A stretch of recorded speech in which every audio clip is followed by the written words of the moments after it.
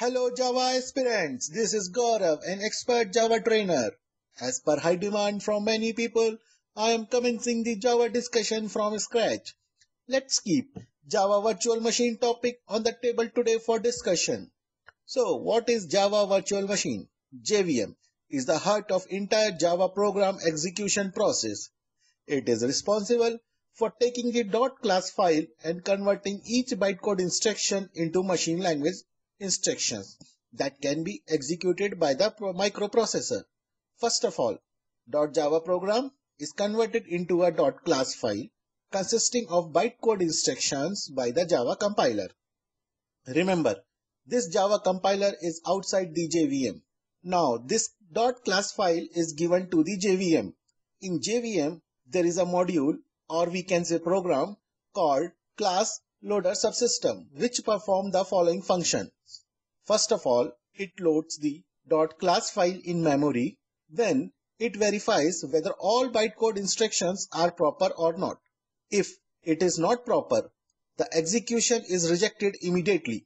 If bytecode instructions are proper, then it allocates necessary memory to execute the program. This memory is divided into 5 parts called runtime data area, which contains the data and result while running the program.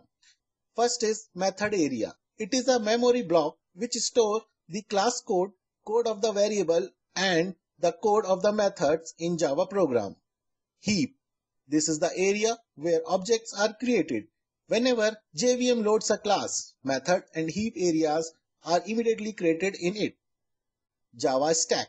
Method code is stored in methods, but while running a method, it needs some more memory to store the data and result. So, Java stack are memory area where Java methods are executed.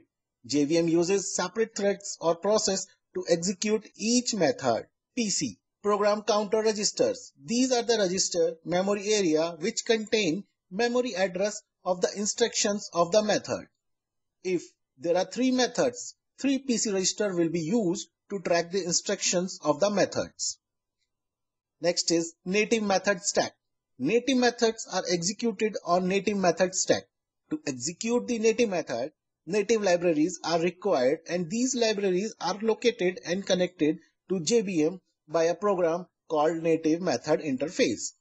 Now, this execution engine contains interpreter and JIT, just-in-time compiler, which are responsible for converting the bytecode instructions into machine code. So that process will execute them. Most of the JVM implementation uses both the interpreter and JIT compiler simultaneously to converting the bytecode. This technique is called adaptive optimizer. So this is all about Java virtual machine. Thank you for watching my video. Please keep watching my more videos to learn Java in an easy way. You can send me an email for any query to my ID goforelearning@gmail.com. Thank you.